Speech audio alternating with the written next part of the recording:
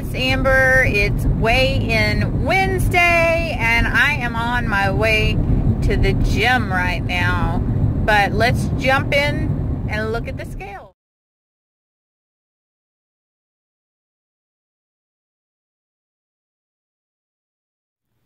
What?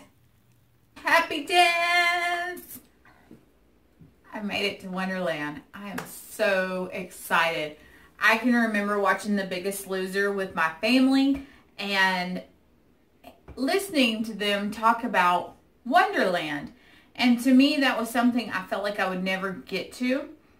I've been 200 pounds for quite some time now. So I really just felt like it was kind of unattainable. So to make it here on week 5, I am so excited.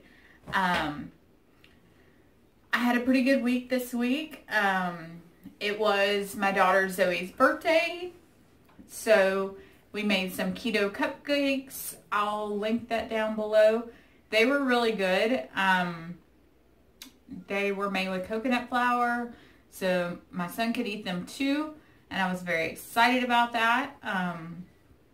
For those of y'all that don't know, my 12-year-old has autism, and he has many food allergies, including nuts, peanuts, and tree nuts, so we cannot use almond flour recipes and him be able to eat them. So we found a good coconut flour recipe, and he was able to eat them. We did not use her icing, but it was still good. So we did that for her birthday party. I did not cheat one single time. We had it at Chuck E. Cheese. I did not have pizza. In fact, it didn't even look good to me.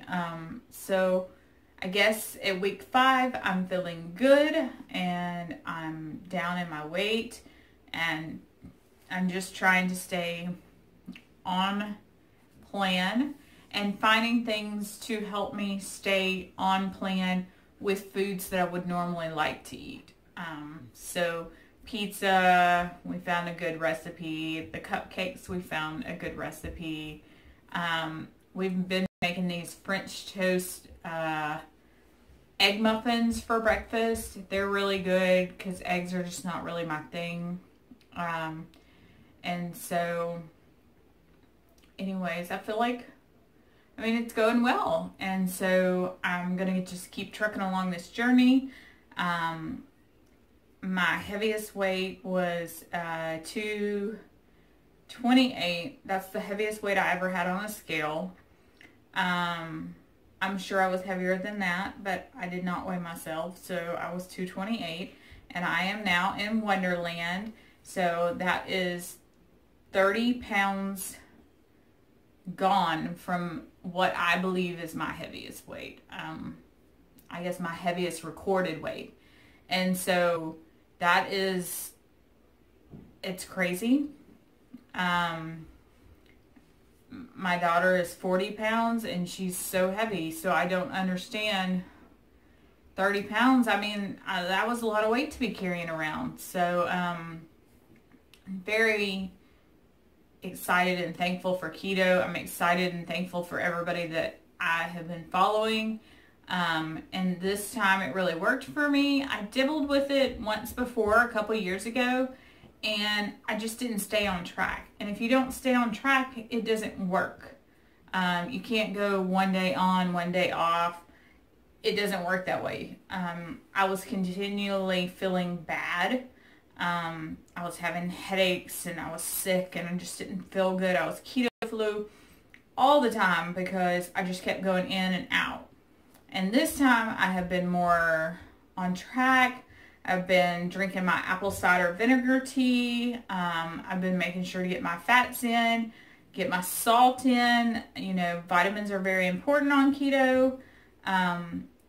So just trying to get all those in, and I feel a lot better this time. I have a lot more natural energy. I don't have to drink as much caffeine. I'm down to drinking 1 Coke a day, which is pretty good for me. Well, 1 Diet Coke a day. And I'm feeling a lot better. So I'd like to hear below how y'all are doing on your journeys. If you would, just comment down below, let me know. And let's get on with what I ate in a day. It's breakfast time. This morning I'm going to have some caramel vanilla green mountain coffee with this new Keto collagen vanilla. I don't really think it's sweet enough, so I'm going to put just 1 squirt of Splenda in with it and a little bit of salt to get my salt intake. So let's get coffee making.